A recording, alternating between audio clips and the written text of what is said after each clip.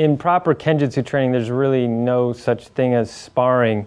The best thing that one can do is find a qualified teacher who moves well, who has a lineage tradition, and can show you about the realities of true Kenjutsu.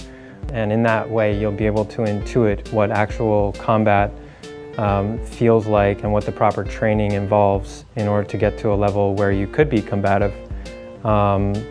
But in the sense that we have in martial arts today of sparring, there's really no actual sparring with live blades in classical Kenjutsu training.